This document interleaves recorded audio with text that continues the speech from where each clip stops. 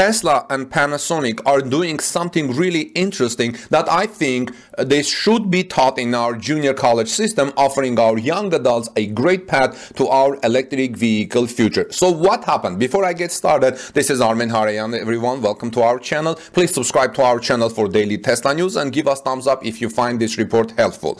So Tesla battery supplier Panasonic announced yesterday that it intends to build a new campus in Reno that will handle training, research and development, employee recruitment centers, and other support functions. It is located just 25 miles away from Gigafactory Nevada, where Tesla builds battery cells, Model 3 electric motors, and battery packs, along with energy storage products.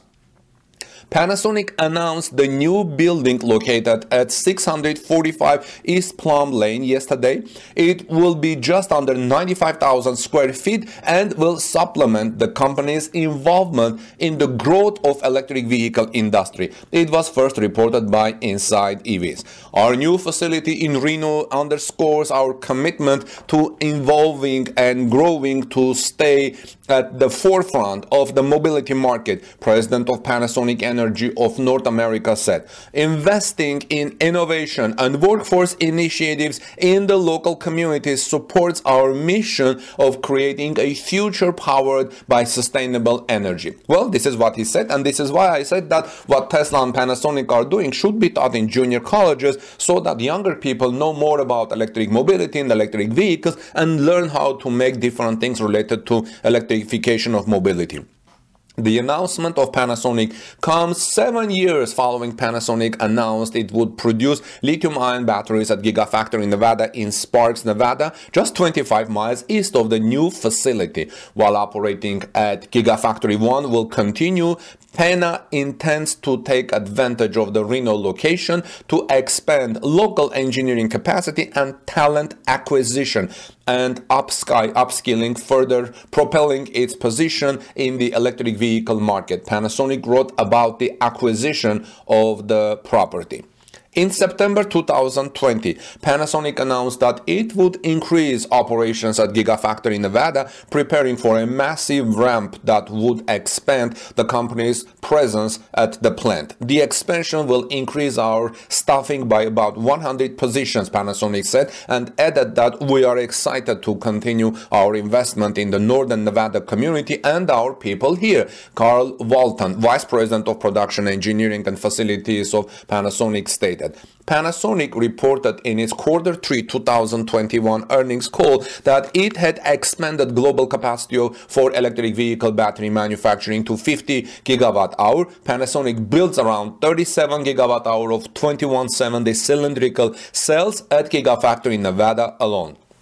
Well, friends, what do you think about this? Do you think Tesla and Panasonic, what they do should be taught in junior colleges and that more people need to learn what it involves to building electric vehicles? This is Armen Harayan from TorqueNews.com. Let me know your thoughts in the comment section below, or if you have any concerns or questions, I go over them and I read them, so we have always good discussions. Please subscribe to our channel if you are here first time. God bless you, everyone. Merry Christmas if you celebrate Christmas, and let's move on to our next Tesla story. A lot of people complain about the speed of Tesla Giga Berlin for Germany, but I want to make one fair point for Germany and in defense of Germany.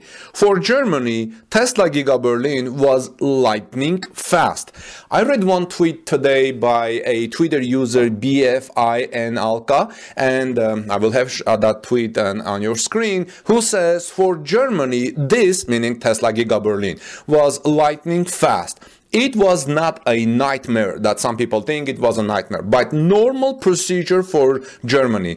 It may have been unexpected for some not familiar with how the German process usually works, including it may have been unexpected, including for Elon Musk, Tesla's CEO. Nevertheless, Tesla set an example on speed, otherwise will want to follow. Now, if you compare Tesla Giga Berlin's process with Berlin's airport, which was not functional for 10 years. And look, Tesla Giga Berlin, since the day of announcement, it's been already 2 years, and Tesla Giga Berlin started the construction very quickly, and it's nearing the final permit already. As I reported this morning, hopefully Germany will do something by the end of this year, within a week, but it is unlikely, and Tesla Giga Berlin may start the production in January or February.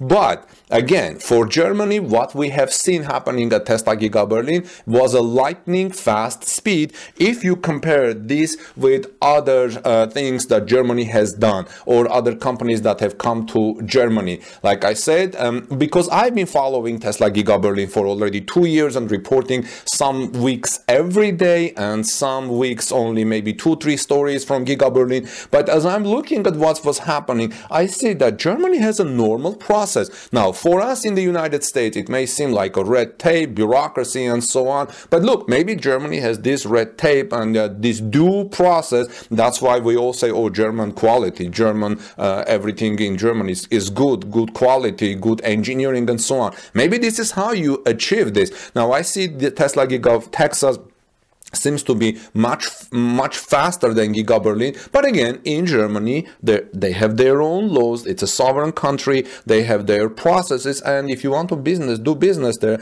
I think someone needs to respect that. So what I'm saying, it's a due process. And nevertheless, Tesla set an example on speed in Germany for others that they may want to follow. So what do you think about this, friends? Let me know your thoughts. This is Armen Harayan from TorqueNews.com. By the way, this may be a little unrelated, but Chinese electric vehicle power battery giant CATL is analyzing 2 locations in Poland, which is next door to Giga Berlin, for a possible battery plant of up to 2 billion euros, according to a report in Polish newspaper Puls Biznesu today. And it said that the Tesla and NIO electric vehicle battery supplier CATL looked at site in Jawor and Gorzow Wielkopolski in western Poland, the report said, adding that most of the factory's output would be shipped to Germany, where Tesla has its Giga Berlin factory.